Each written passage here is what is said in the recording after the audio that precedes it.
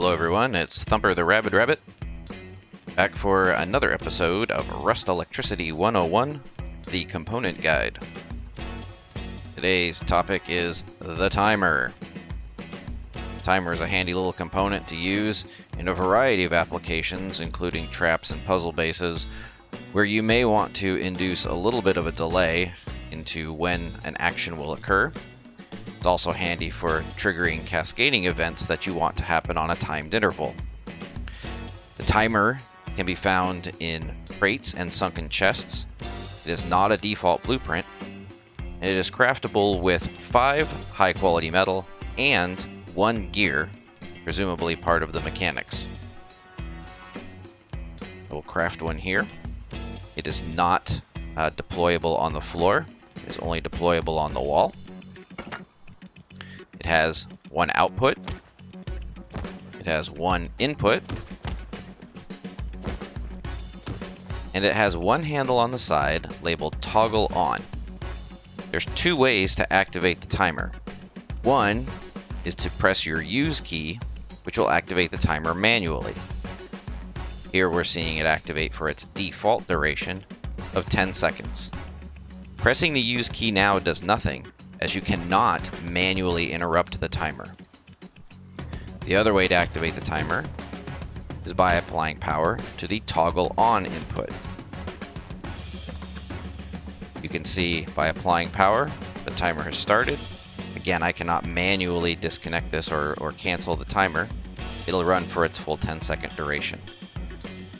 There is one way to effectively cancel a timer, which some would refer to as a bug, and that is by removing power.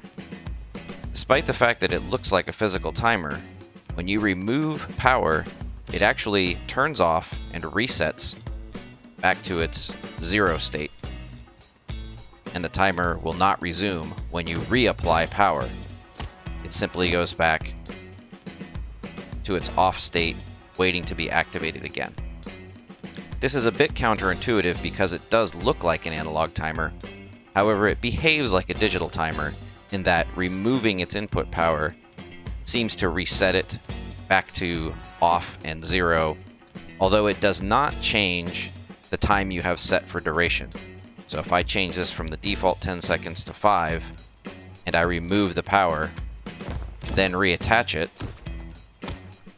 you will see it has retained the value I set of 5 seconds.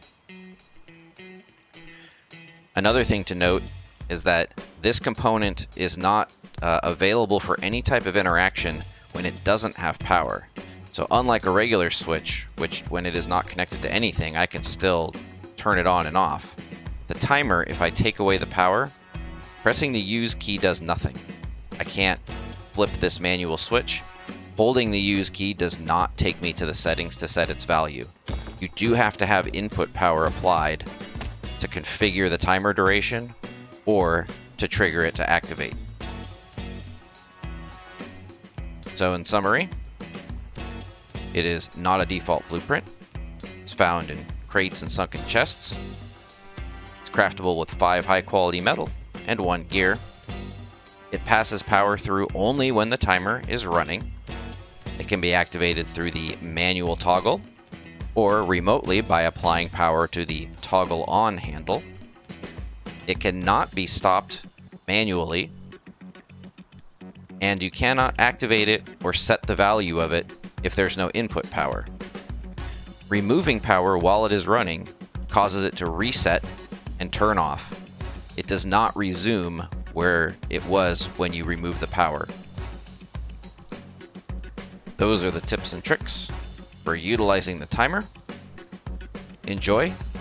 Good luck.